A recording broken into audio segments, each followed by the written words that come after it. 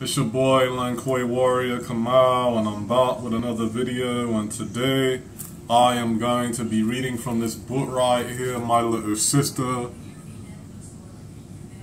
Bought for me, shout out to her. And the chapter I am going to be reading is called No Room for Complainers.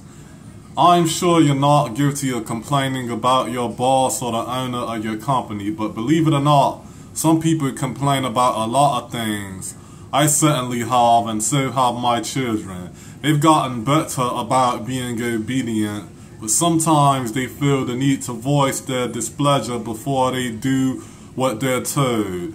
Let's admit it, all too often, we live in a society of complainers.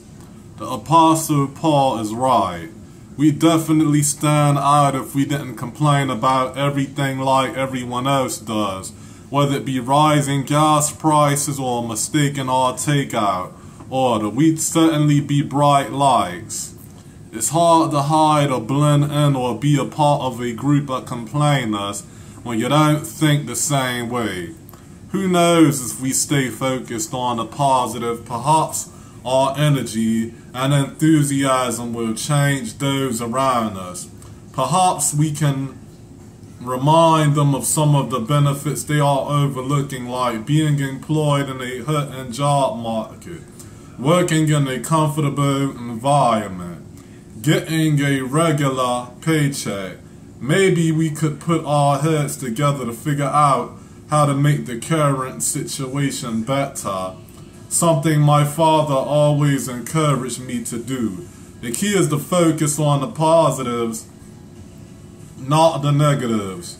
I agree with Winston Churchill, who said, for myself, I am an optimist. It does not seem to be much use being anything else. When I was coaching in Tampa Bay, I remember venting at the officials during a game when the New York Giants, as we were heading into the locker room, I was totally frustrated at a call they made right at the end of the game. I commented on it afterward to the media. The next day I apologized to the officials publicly.